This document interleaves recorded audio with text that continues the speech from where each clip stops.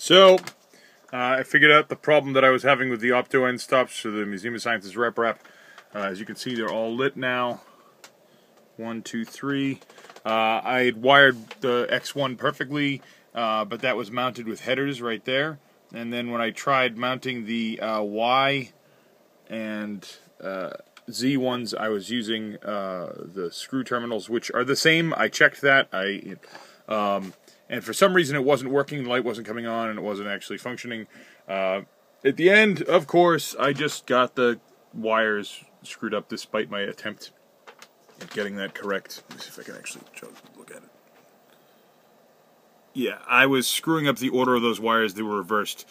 So instead of connecting brown, red, orange, I was doing orange, red, brown. Except that on these they screw up anyways, they're backwards. So in here I was doing red, brown, orange instead of orange, brown, red. Whatever. It works. And proof of that is, here is the y-axis homing.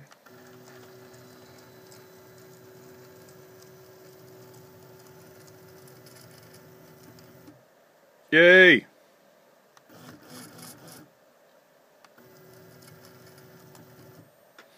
Alright, now I just have to figure out how I'm going to mount the end stop for X. I had something that I'd created here. I don't even remember where it is. That. I don't think that's going to fit in here with Buddha nozzle and Greg's extruder. We'll see. I'll figure it out.